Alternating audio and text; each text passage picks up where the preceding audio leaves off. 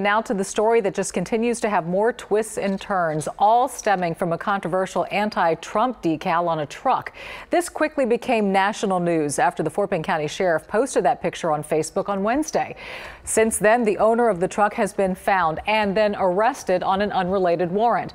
Channel 2 reporter Ryan Korsgaard live in Fort Bend County, where people are trying to keep up with all the developments in this one. Ryan? And when she was arrested here, she told us she had no earthly idea of why. Tonight, we have a clearer picture. When Karen Fonseca left the Fort Bend County Jail on Thursday night, she said she had no idea that there was a warrant out for her arrest.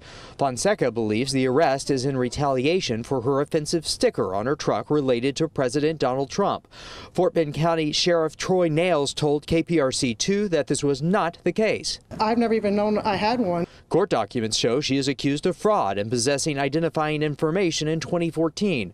The case was filed in July of this year with an arrest warrant issued in August. Deputies arrested Fonseca yesterday. Rosenberg police say the warrant is out of their department, which did not contact the Fort Bend County Sheriff's Office about that warrant. Instead, the police said the Sheriff's Office served the warrant on its own. Rosenberg police said that they would have served their own warrant. I want to reach out to the owner of the truck. On Wednesday, the sheriff posted a picture online of the sticker on the truck. The sheriff removed that post after the truck's owner was identified and his office received threats.